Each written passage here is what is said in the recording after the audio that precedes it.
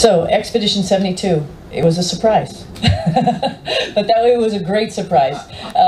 We thought we were, Butch and I thought we were going to just be there for a little slice of Expedition 71, and as the summer grew on, and we were seeing that we probably were going to come back in the springtime, both of us really jumped in and started, what can we do? How do you help? And this is what the team does. I think that's what I think the biggest message from our expeditions. It's about the team. So even before Nick and Alex arrived on the space station, and while we were still Expedition 71, we were pretty good at fixing the toilet, I would say, right? we're pretty good at fixing a necessary pump that we needed up there to process the urine. And these are vital parts of the space station. And so it was an honor to actually have the opportunity to do these types of things. It's an honor to just say, hey, what is left over? How can we help our other crewmates with the timeline? Because initially, the whole team, again, with the team on the ground, had to figure out how they were going to work us in. We had our time to do our Starliner stuff, but that was the only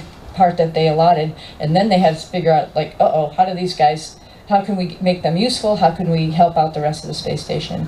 And then that morphed into Expedition 72, and I think that methodology just continued. It was unique situations, sometimes more difficult, I think, than a normal crew where you have somebody who's experienced and someone who's not experienced.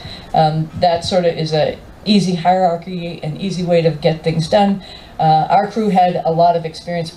Butch mentioned inside we had over 3,000 days between the four of us.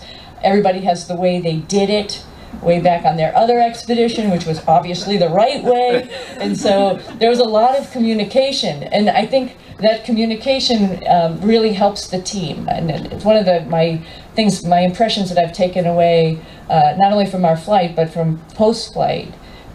People are good. People all like to get to the right answer. Sometimes we just need to stop for a little bit and listen to each other, and then we'll find out the optimal answer. So I would say teamwork.